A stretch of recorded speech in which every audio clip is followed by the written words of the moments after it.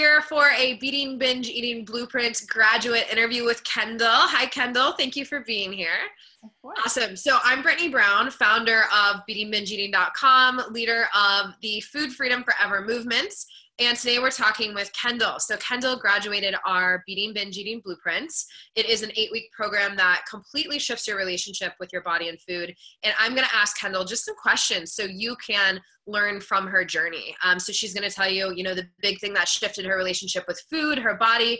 You'll get some actionable takeaways, and then also just hear about her journey in general. She struggled for over 10 years since she was about 12 years old, and now is to a place finally where she's feeling in her power with food and more balanced and just more free and less critical in her life. So she has a lot to share, and I know you'll have a lot to learn. So Kendyl, welcome. Thank you. Awesome. So yeah, first question, I'd love to just ask, where were you just so we can paint the picture of like what life was like pre-Beating Binge Eating Blueprint. We're just going to abbreviate it as BBEB. So pre that, like what did life look like for you? Life, food, body, all of it. Pretty terrible comparatively. I was like just in a very, very negative place, and like I don't even think I really realized how negative of a place I was. Like every thought about myself, like whether it was body or like food, like for going for jobs, because I'm graduating college soon, and so I was an athlete, like everything was negative. And I was also thinking about food 24/7. Like it was never on my mind. I was like mentally exhausted, just honestly just exhausted that I didn't have a lot of mental space for other things. Thinking about like what I shouldn't eat, what I did just eat, like how much I should eat, like, oh no, I know I'm going to get home and I'm going to eat. Like I can't do that the second I get home, and, binge happens. And it just felt like very like hectic and stressful and exhausting, mentally exhausting, like all the time. It's definitely where I was at. Yeah. Gotcha. Yeah. The struggle can be just so taxing for sure. And I'd love to know, and I know you were in it a while and tried a lot of different things to heal, and just a lot of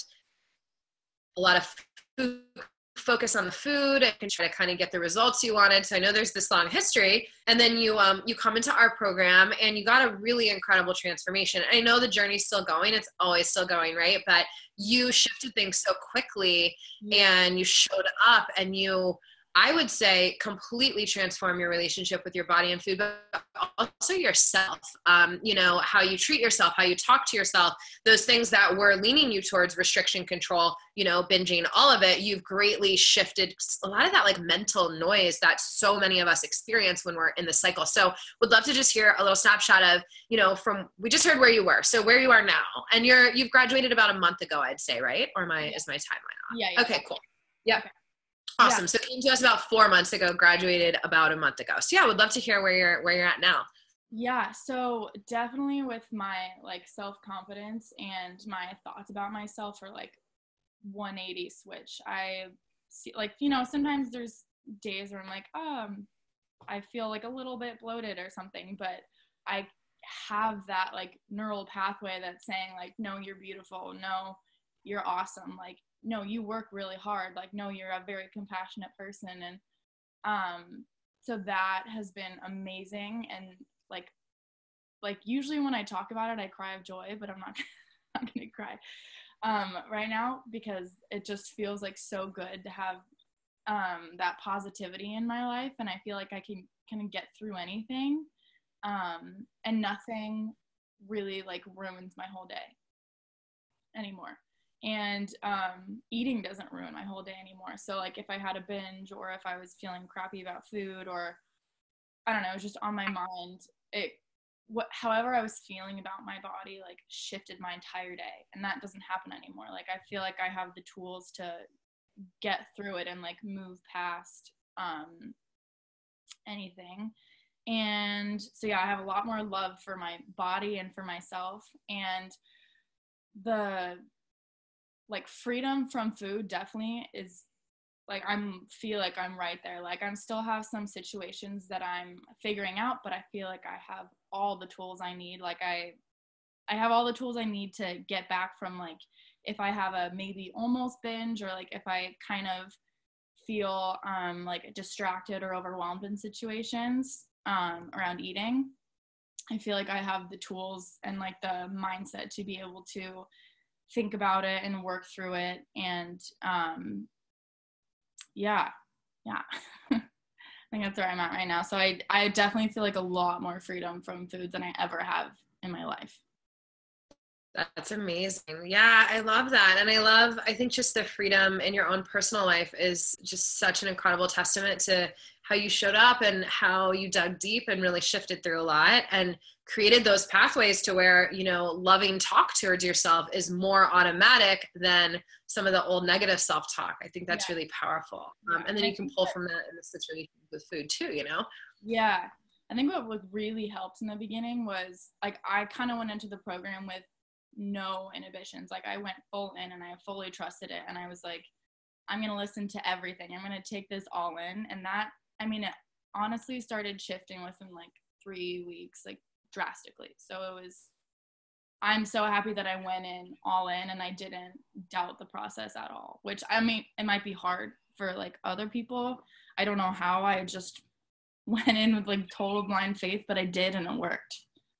Yeah, I think that's such a big piece. We always ask the graduates like, hey, what was the one thing that allowed you to just, get such a incredible transformation so quickly, and an embodied transformation, meaning like it's how you operate now, not just like, oh, I should think positive. Like you're naturally more loving towards yourself.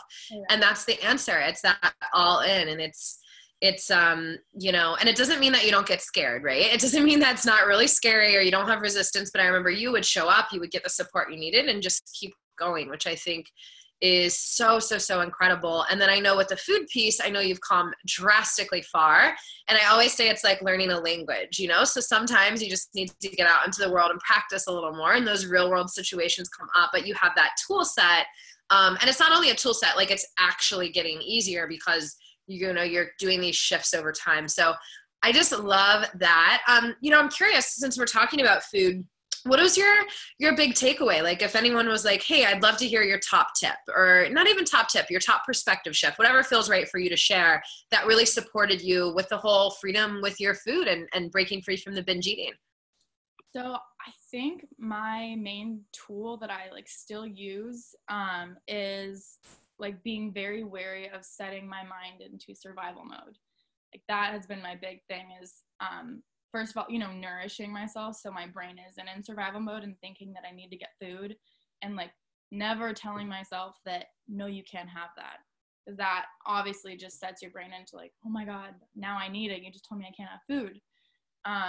So that has probably been like my most helpful thing in not setting myself up for failure, is I want to be always like, again, like nourishing and calming and like loving to my brain and saying like, no, you can have whatever you want. Like, I don't want to restrict you. I love you. I want to give you everything you need. So definitely being very wary to never set my brain into survival mode has been my biggest tool. Yeah, I love that. It's so important, and it forms the foundation for everything. And so I so often see women going into coaching programs, therapy, by the way, not knocking therapy. I think it's essential for some people, especially if there's things from their past traumas, all of it. I think it's beautiful. And if someone's brain is in survival mode and these patterns are wiring, it doesn't matter how much you shift internally. Like if you're fighting against your physiology, at the end of the day, when shit hits the fan, for lack of better terms, you're going to go to the food. And so, or just when a normal day happens and, your brain recognizes that at 8 p.m. when you get home, you binge. And so I think that that's such a big foundational piece of the puzzle. So I love that you shared that. And I'm curious, what do you say to the people that are listening that are like, okay, that sounds good in theory, but like if I tell myself nothing's off limits, like I'm going to eat 20 bags of Cheetos or like whatever that is. 'Cause I'm sure you had that fear in the beginning. Can you explain that little magic that happens? 'Cause it's, when I say it, I think people are like, of course she says that. But when someone like you says it, there is this magic that happens where the pull stops. So I'd love to hear your take on that and how it happened for you. Yeah. So when I tell myself like, you know what, I can have anything I want here. I was at a Super Bowl party and there was like all these desserts and chips and dips and all these things. And I was like, I can have anything I want whenever I want it. And I don't know, somehow it just like fully calms down your brain and you're like, okay, it allows you to think about like what you actually want. If you're like, I can have whatever I want, then I'm like, okay, I'm going to choose what I actually want. Like, I'm not going to say like, I can't have that later, so I need to have it now. It's just like, I can do whatever I want when I want. So like, I get to choose exactly what I want in this moment, and it allows me to like listen to my higher self and to my inner self and say like, what do I actually want? Yeah. Oops, I was on mute. I love that. I think that that's so powerful. And that is the magic that starts to happen. And we call it, you know, for anyone listening, present moment choices. And it sounds so simple, but just having the ability to decide what you want moment to moment based on checking in with self versus checking into like the 872 nutrition facts that are swirling around in our brain, or the list of do's and don'ts, or all of that. And that magic starts to happen where that pull towards those forbidden foods stop. And I love what you said, like, a line that we use all the time in the programs, you know, knowing I can have this at any time, do I really want it? And sometimes once you realize that you can have it tomorrow, you just like genuinely don't want it in that moment. And I know you've experienced a lot of that. Yeah. Yeah. Awesome. Awesome. So in the department of body, cause I know in your life and kind of self-talk and criticism has gone down so much, and that's a big thing to shift in such a short span of time. So I'm curious, any takeaway, any shift, any like perspective that supported you in kind of this incredible transformation with how you feel about your body, yourself, that internal self-talk? Yeah. I mean, what honestly worked was the self-affirmation, like meditations, and, you know, standing in the mirror and like repeating these self-affirmations over and over, because I mean, in the first like week or two, and especially when it was, you know, how you, in the meditation, it goes through like one round of it and then you say all the affirmations again, like every time on the first round for the first couple weeks, like I did not believe it at all. I was like, okay, I'm just saying this, like I'm crying because it's sad that I don't believe any of that about myself. Like I remember thinking that, but I just didn't believe it. And it was doing that was like doing the meditations and just like repeating it to myself over and over again for like 3 to 4 weeks, so that it really started shifting, and it like honestly just became a habit for me to think that way. So it was really interesting because, like, you know, everyone these days is like, oh, like love yourself, whatever, but it's really hard when you don't realize that it's like actually a kind of a physical neural pathway that you need to practice and like make it a habit. So that made it so much easier to think about it that way. It's like, no, okay, if I keep doing it, like it's gonna become a neural pathway in my brain and it's going to be easy then. Yeah. So it was that. And then I remember like one time in the car, I started thinking negative thoughts, and I honestly just started like arguing with myself. I was like, no, like I am beautiful. Like, no, I am awesome. No, I like did this work today. I'm a really hard worker. And it was that. And then like, I don't know, I just remember that moment being so pivotal for me that I like literally just argued my way out of it and then felt so much better afterwards. And I was like, no, I honestly believe that about myself. Like I truly do. So it was, yeah. That's so amazing. I love that. So I'm hearing a lot of things. I'm hearing, just to recap, it's like love your body, this like one-off thing that you just have to convince yourself, this idea that if I practice love, whether it's through affirmations, nourishment, partnership, whatever that might be, and I practice this over and over, it's going to actually become a part of how I think. Yeah. And I think that's a big differentiating factor between people that are just like, I love my body, you know, I need to be body positive. Yes, it's beautiful. And like, it's okay if you don't, you know, it's okay if you feel the friction. It's okay if you need to start with acceptance and just go through the motions for a little and practice that partnership with oneself. So I love that. And I love how it became second nature for you. Yeah. I think that's a really big thing to kind of link onto when you're on this journey. You know, just because you learn it doesn't mean it's going to feel like a yes inside. It might be like, oh, like, what is this? You know, this doesn't feel right. And then over time, there is a method that's working, and you know, you don't even realize it's working until 3 weeks later. You catch yourself in the mirror and you like, don't look at, you know, your back of your legs or whatever it might be. So yeah, I love that. I think that's so powerful. So This is beautiful. I know one of your biggest kind of mindsets that allowed you to get to success was really that like all in mentality. So I just fully acknowledge you and really just really honor you for that. Cause I know it's a specific kind of way to come into things. And in my opinion, it is the method for success, whether you're with us or anywhere. Yeah. I'm curious, I know you had been through a lot of healers or a lot of methods, not necessarily healers, but methods of trying to break free from this stuff for a while. Yeah. And I know that you've probably been in the position of like looking for answers online, or like looking for like, what's wrong with me? Why can't I stop eating? What's going on? Yeah. So what do you say to someone like that who's like, knows there's something going on, they don't know what? They landed on this video because they're like, something's here, but I can't figure out what it is, or I kind of know it's binge eating, but like, and what's my next step? They're probably leaning towards dieting again. They might be leaning towards therapy. I'm curious, what do you say to those people that are kind of out there looking for answers, maybe coming across our work for the first time, that kind of thing? Yeah. So honestly, this program is like different from everything else I've done. I've done like therapy. I took like anxiety medication. I did online forums, like all that type of stuff. And yeah, all the diets, obviously, which did not work. And all of us have.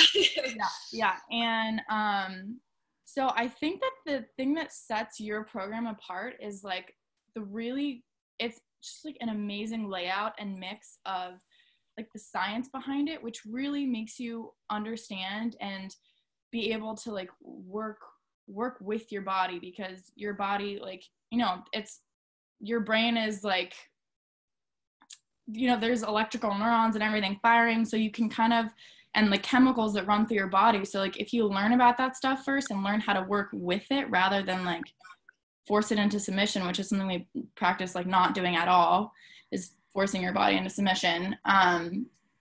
That like first understanding definitely helps develop like the later self-love. It's like learning how to work with your body, work with your brain in beneficial ways. And so I like love that it's a mix of science and facts about your brain and how it works with the like the therapy about the eating and everything. So I think that's what definitely sets this program apart, and this is why it worked like compared to everything else I've tried for the past 4 or 5 years to fix this. So yeah.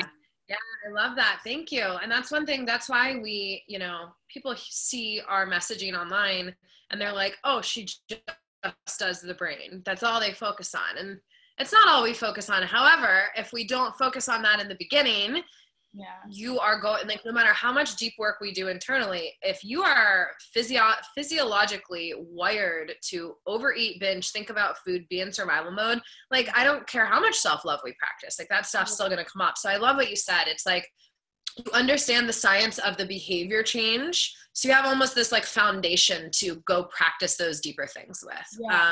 And I think and thank you for noticing that, because from my angle, I've done it both ways. I have worked with my clients back in my more beginning years of coaching, and I did what I was taught, which is like everything besides the food, and then they'd still be binging, and they might feel better about their bodies and their lives, but they're still binging. So I think that's why our program works so fast as well, is you have that kind of like foundation, and then no matter what, you can fall back on that, and then you do the deeper work that's going to actually solidify the transformation and make it really last. So thank you for noticing that. It definitely is there's a method to our madness for sure. Yeah. So awesome. Well, I mean, Kendyl, this was incredible. Anything before we sign off for the day, anything to just kind of say before we go?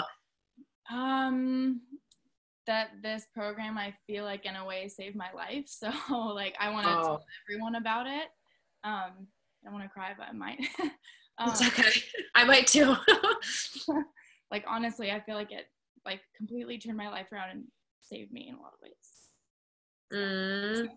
Well, I am sending you so much love. I see you. I know that the program definitely, and thank you. And I know the program facilitated the space, but I mean, I've said it so many times, like, you fully showed up, right? The program can't work itself. And so I love that. And I love that you just like so excited to see what you have ahead of you. You're young, you have your whole life ahead, and this stuff's not going to hold you back. And I just got goosebumps. Like, that's really, really exciting to me, and it lights up. Thank you for getting vulnerable and sharing just your story with us. And I think everyone's going to learn so much from this. I know it's going to inspire a ton of people. So thank you. Yeah, of course. Yeah. Awesome.